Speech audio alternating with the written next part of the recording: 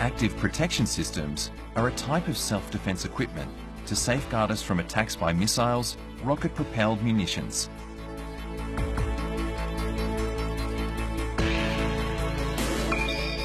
In the event of the attack,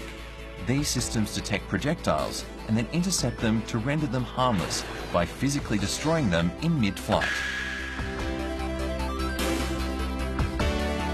In order to protect armoured vehicles and personnel from missiles and rocket-propelled munitions that pose threats during international peace cooperation operations and others,